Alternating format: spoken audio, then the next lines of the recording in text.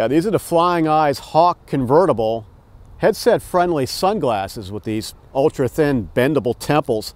Now here at the magazine, we've been covering the Flying Eyes line since somewhere around 2013 when they first hit the market. I liked them so much I bought a pair for myself, even had my own prescription put in them.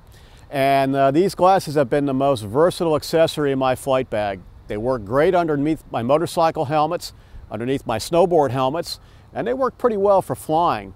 Now the Flying Eyes line of glasses has come a long way since the early days of these Hawks, even though the Hawks are still in the lineup. They're sort of the workhorse of the line.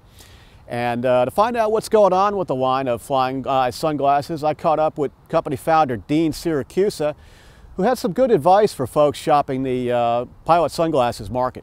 I had a Peltor A&R headset from that era, from the 90s, and it worked pretty well, but it wasn't very tight fitting. And then I finally stepped up to a proper Bose, a really good Bose headset, the 10 from years ago, and realized that modern A&R headsets are tight fitting. In order for that electronic noise canceling to work as efficiently as possible, it has to be very tight fitting. And I noticed with my regular glasses, it always bothered me. I get headaches and noise leaks, and you could just tell that that when I wasn't wearing glasses, I'd get a better seal than when I was wearing glasses, and I was just frustrated by it, and decided to do something about it. This was about 2010, and I spent 2 years doing R&D and came up with our first frame style, which was our Hawk Convertible. It had interchangeable temples. It had the standard temples for everyday wear and the micro thin temples, and a strap and cinch system that was literally a piece of thin fabric that you have, and that we still sell. It's been a very popular frame. Use it for all kinds of purposes. When we introduced them in 2013, we quickly realized a couple of things. One, that people are using them for far more than aviation. They're using them for motorcycling, for first responders, firefighters, anybody that has to wear a helmet or a headset was buying our glasses, which is great. The other thing I realized was that the people wanted ideally to just put on a pair of glasses. They didn't want to have to interchange the temples or anything like that. And a lot of them were just leaving the strap and cinch on the glasses and leaving them in the airplane because they cared about them so much. They liked them so much for that purpose. But what I wanted to do was create a frame that you could just wear all the time. And so I set about to doing more R&D and discovered a material, a special aerospace polymer. It's, like I said, it's primarily used in aerospace, that can be molded very, very thin, much thinner than any other material, and is totally unbreakable. You can bend it any way you like, and it's going to just go back to its original shape, which is a millimeter thin. So when you put on a headset, you don't feel it, and that's the secret to our glasses. This year, we just introduced a new frame shape that is a classic aviator shape in different colors. We have silver and the gold, and with different lens options. And the reason for that is not just to give people additional fashion options, but the reality is that there's so many different head shapes and sizes. And in order to accommodate as many people as possible so that they fit properly under their headset, we need different sizes and shapes of glasses. So it's really our core focus is to solve the problem first, and then make sure that they look great on our customers as well. So that's why we're introducing additional frame shapes, and we'll continue to do so as well. One of the key features to our glasses, in addition to being very, very thin, is that shape. And that shape allows them to go around your head, not around your ears. So when you have a headset on or a full face helmet on, these wrap right around your glasses, right around your head, so that, so they stay on your head, even if, even if you're looking down, you drop something on the ground, they're not going anywhere. They stay on your head, and yet you can leave your headset on. If you go into a cloud, you can take them off and just put them right back on. You don't need to touch your headset at all. So now we've got versions of these frames that can be fitted with prescriptions. Why don't you talk a little bit about that? Sure. So all of our glasses are prescription compatible. What that means is any optician that has a lab or uses a lab that is capable of putting prescription lenses in sport frames, the glasses that have a lot of wrap to them. They're not just ophthalmic frames, are glasses that you just have prescription lenses. We don't carry those yet. We're working on it.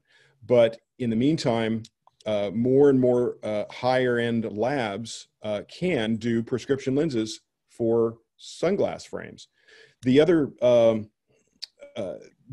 option is if you're over 40 and you have presbyopia, and you just need readers, we can sell non-prescription readers in-house now directly through our website, and that allows you to just see their instrument panel closer or easier, or your PFD or your iPad, and all of them have we have different strengths, 1.5, 2, and 2.5.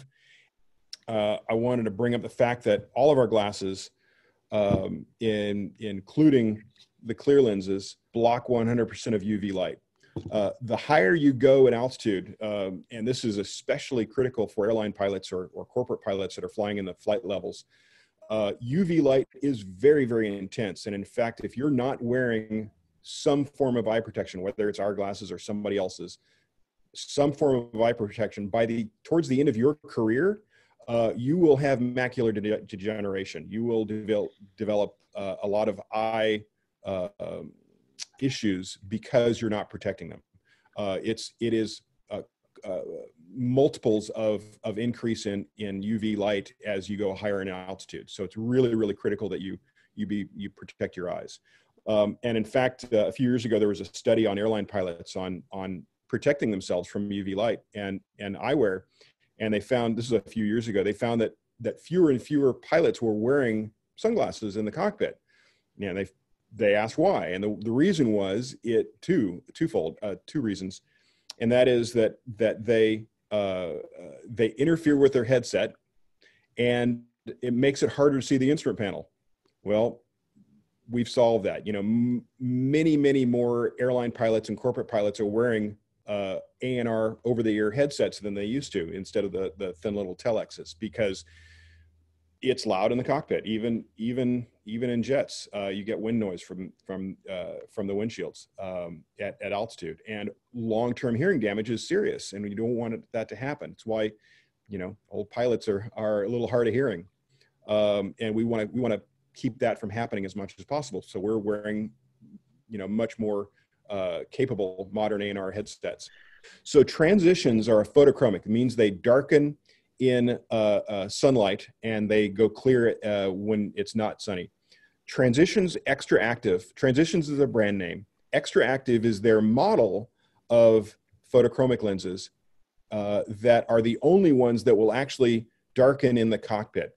The way that regular photochromic lenses work is they use a UV sensitive and light sensitive light, and so they work up at altitude very, very well because of the strong UV light. But anywhere under the flight levels, regular photochromics may not work that well. Transitions Extra Active does. It has an extra layer of material, special material that is patented, that allows them to darken in the cockpit on a sunny day, anywhere you happen to be. It makes a big difference. It's very impressive the way it works.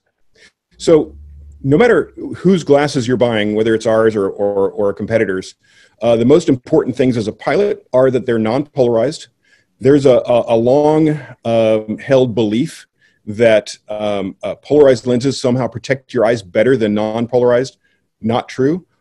What you want to look for at a minimum is a logo on your glasses that says UV 400. that is a standard that eyewear companies adhere to. That is a minimum. It's better than what the FDA requires, but it's not necessarily 100%. Our glasses, all of our glasses, block 100% of UV light. Additionally, you want glasses that have some form of impact-resistant lenses. Glass may, have, you may like them because of their clarity, but they will shatter on impact. If you have a bird strike, you will get shards of glass in your eyes. They will shatter. Some plastic lenses will shatter on impact. The best lenses you can get these days are polycarbonate, which is impact resistant. And if you're getting prescription lenses, you want Trivex. Trivex offers the clarity, amazing clarity, and impact resistance of polycarbonate. In addition to being comfortable under headsets and helmets, and making sure they are the right size so that they fit. People like to have a pair of glasses that they can just wear all the time, and they're very happy with how they look in them. So we will continue to innovate and introduce new frame shapes that also work on our helmets and headsets. Ophthalmic lenses, very, very high on our list. That you can just wear as regular glasses. If you need glasses with prescription lenses that you would wear anywhere, we're working on that too. Typical price for a standard flying eyes glasses without prescriptions? Without prescription, they range from $179 to $229. FlyingEyesOptics.com is our website, or all of our social media channels, Facebook and Instagram and Twitter is at Flying Eyes World is our handle for all those channels. And love to hear from you. We'd love to hear from whether you're a customer or not. We'd love to hear from you and to get your input and advice on how we can improve things. You can read a full report on optics for aviators in an upcoming issue of Aviation Consumer Magazine. Oh, and one other thing, the struggle is real trying to pull off masks, microphones, and plastic mustaches. We finally got it tweaked using thin-templed flying eyes. Thanks for watching this.